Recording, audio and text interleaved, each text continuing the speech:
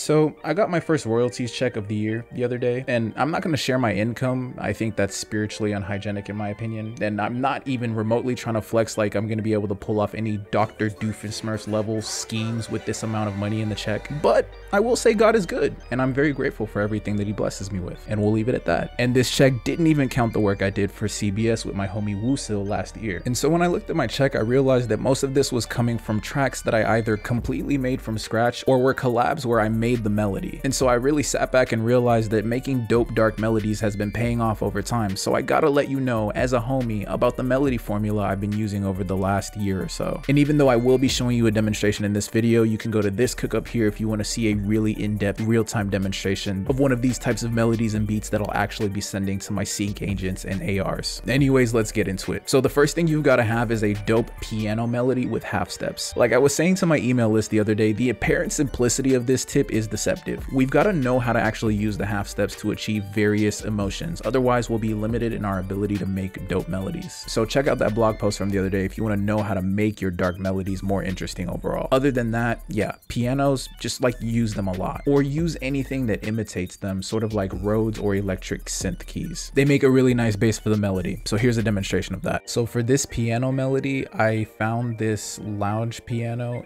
in Decent Sampler, and I wanted to keep the whole thing, this entire demonstration, like using free plugins, so I'll use them Decent Sampler throughout the entire thing. For context, this is all the master is this is basically just TR5 on the soft clipper. The EQ is not doing anything, tonal balance doesn't do anything in terms of effects. And then the piano at least was routed into this sub bus that had this neutron here, which is just the deep rich preset for pianos, and then that's routed into my melody bus, and then the rest of my melodies are routed into this melody bus with this neutron preset here, another one just for equalization, really just high passing. And so that feeds into a couple of sends, one for convolution, here are the presets for that here. Everything else is just equalization to kind of tame some of the artifacts that come as a result of that convolution. If you don't know what convolution is, it's kind of like reverb. It's not actually reverb, but similar effect, kind of like how delay is kind of like reverb, but it's not reverb. And then going off of that, we've also got a delay send coming off of that melody bus, as you can see right there, and that's just got some outer space with this Stranger Things preset, which I've tweaked. And again, all these presets that I'm showing you from Neutron or whatever, they're like the presets, but I've like done a lot of tweaking to them to kind of like make them unique to myself. So just to let you know that if you try to click them in, they might not be the same for you. But anyway, context so that you know kind of like what these instruments are feeding into, so you know why they might sound a little bit different, even though I'm like saying there's no effects, enough waffling. So here's the piano with no effects.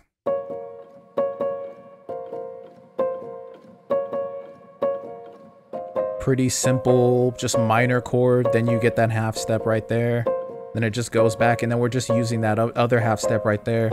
So again, just a simple piano melody with half steps. And then I layered that with this, which is basically just doing the same thing but an octave up, and that comes in at the next 4 bars of the melody, so it'll do something like this.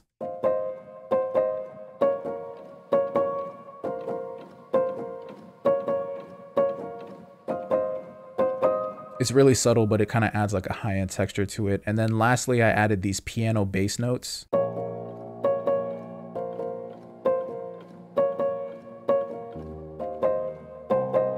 And that's how all that's routed. Again, that's routed. The piano bass specifically is also routed to the drum bus, just because I wanted it to kind of feel a little bit like a drum in terms of the mixing and the actual mix. But other than that, yeah, all of that stuff is just routed to the respective piano bus, which is routed into the melody bus. So now we start to add the effects to the keys specifically, and the only effects that I actually added to the keys was this halftime. So if we get in here and start turning that on, first was just this halftime,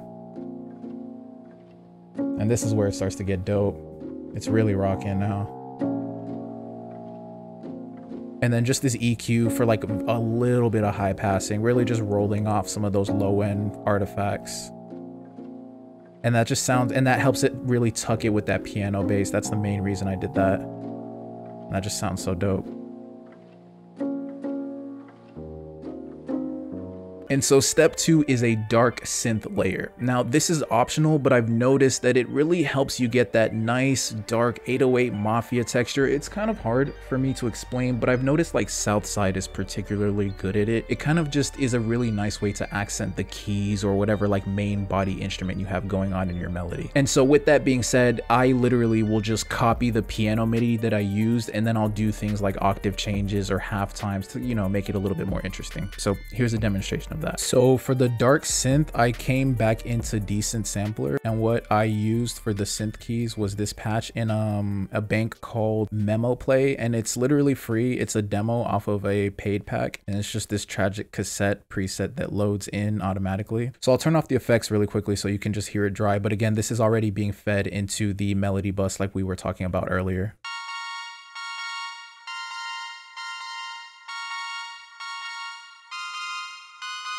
And as you can see, I literally just copied, you know, the same melody. We're just using those same half steps.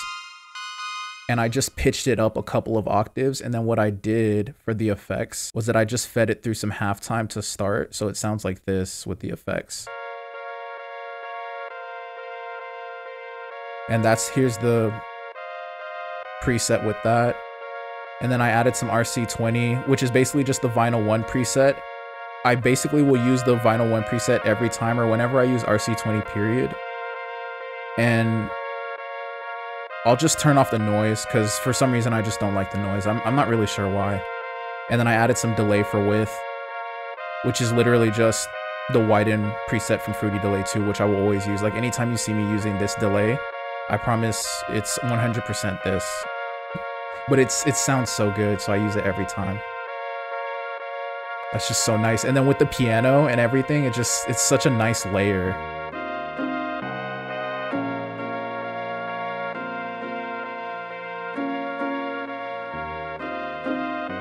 So step 3 is strings or monophonic lead synths if you're doing more of like a synth textured melody. So these can be used to build subtle harmonizing motifs that make the development of your melodies more interesting. Again, here's the demonstration. So since this beat was more acoustic, I decided to go with actual like acoustic strings or things that simulate those, and they were both from Decent Sampler as well. So this first one is from a Venus Theory free bank. It's a demo bank from something he has that's called Alt Strings, and it's really dope. So it's this cello fracture tremolo. It's kind of like an ARP texture. So let me just play it so you can hear it.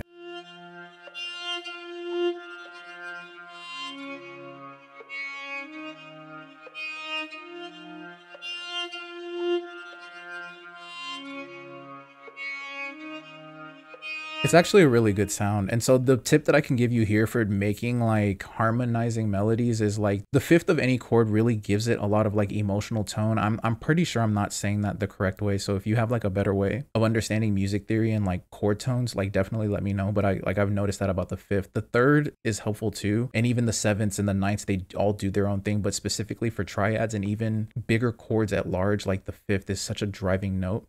So if you can use that to just be kind of like the foundation for whatever motif you build, it can be very helpful. So the fifth for the chord that I used, which was a B flat minor, right? So A sharp it was just this, right? So this is the fifth. This is the root note or the one, I guess. This is the third and this is the fifth. So that's how that melody was built. And then so what I did was I went to another string in Decent Sampler, and this is made by Venus Theory as well. Our boy is trapping for real, I'm not gonna lie, and this is free as well. And it is another kind of like tremolo texture or whatever. So let me just let you really hear it. So it's following that same melody from the one we just showed, except this one will like go up an octave for that next 4 bars.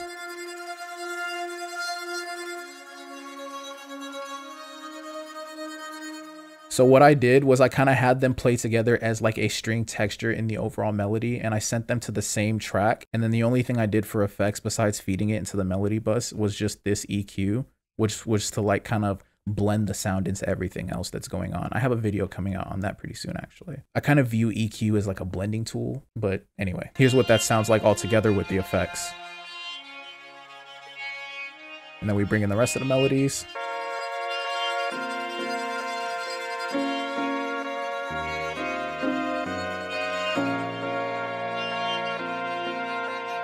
So step 4 is my personal favorite. It's the bells or some kind of bell texture. Now I'm very partial to bells. My members know this from the beat reviews. If you have bells in your beat, I'm pretty much going to give you a good score every time. So maybe I'm a bit off with this one here, but I have noticed that bells really do add a nice kind of atmospheric texture to beats overall, but especially to those dark trap beats. Again, you can either copy the piano MIDI or you can build out a motif kind of like we were talking about in the string tip for number 3. So here's the demonstration. So for the bell, I went back into Decent Sampler and I got this bank, which is called Interlaced, and it's free. And so I went and I found this key preset called Classic, and it's really, really cool. So here's what it sounds like. Again, we're literally just following the chords. So instead of like stabbing the chords kind of like this, the way we were doing before,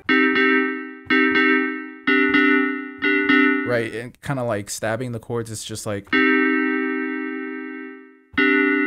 sustained, and that's kind of how I played it. So here's what that sounds like, and again, it's just following the same chord progression that we've been using so far. And then what I did was I just voiced this last one down like that to kind of give the overall melody more body for like the way the bell fits in with everything. And so what I did from there was I came into the miscellaneous functions of the actual bell in Decent Sampler. So I went from this plugin editor tab to this miscellaneous functions tab like that. And then I edited the arpeggiator settings. Usually this X is the thing that will be highlighted. So I picked this arpeggiate up option, and then I changed the range to 3 and I changed the time to 2. And then I got this sound right here. So now it's just arpeggiating the chord progression. And that, I don't know, like when I started using that was like, I just got really excited for this melody. But it got even more dope when I started adding the effects. So the first effect I added was Portal, and it was just this preset right here, I think. Yeah, it was literally just the ratio chaser preset in the guitar and keys bank, I'm pretty sure. And so here's what it sounds like.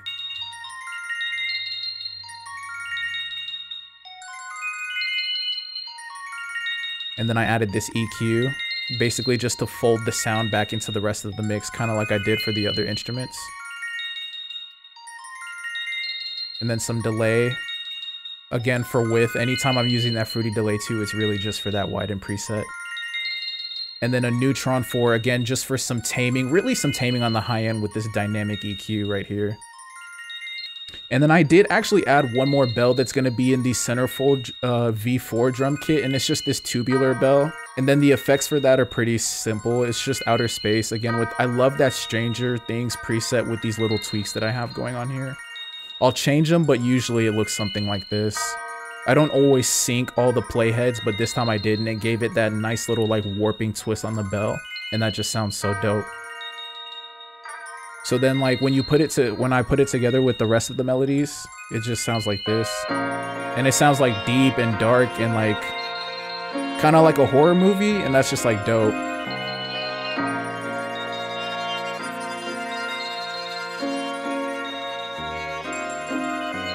Step number 5, last but not least, bass. Now, no melody is complete without a good bass line, in my opinion. The key with these is to find a really good bass patch or sample that you like, and then just always use it. For me, there's like this one bass pick patch from Repro 1 that is like my go-to for acoustic melodies. And then the cinnamon bass from the Centerfold drum kit is my go-to for synth melodies. But since I wanted to keep this video using entirely free sample packs from Decent Sampler, here's a demonstration following the theme we've been doing throughout this video. Okay, and then last but not least is the bass. And so before I show you like the actual bass melody, which is pretty simple, I wanted to tell you that it's routed into my drum bus, which is just this Ozone 9 stack, and then it's also routed into this stereo send that I use for like my bass inserts in my tracks and whatever, just to give it a little bit more width. So here's like what that looks like basically. Again, this is all available, I don't think I said it, but this is all available in my preset packs, but I like to show just like what's basically going on and everything, so you can kind of see it. Pretty simple stereo shape. I love that kind of like delay that you can kind of create with this. This is a really slept on preset, honestly. And then just some spectral shaping. I can't even remember what that's doing, honestly, but it does add a really nice effect to my bass elements. So going into that bass melody really quickly. So here's the bass patch. I came back into that interlace bank, and there's a bass patch called Ghoul, and it sounds really dope. It sounds like this. Well, not like that. That's a couple octaves up. It's really nice, and it's got like depth, but it also has like width at the same time. It's pretty dope. And so here's what my bass melody sounds like for this.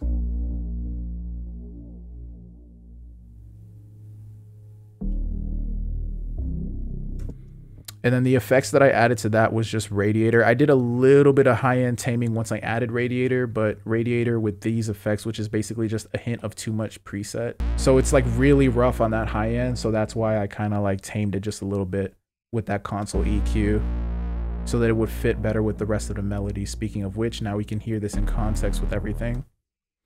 Let's give this one final listen.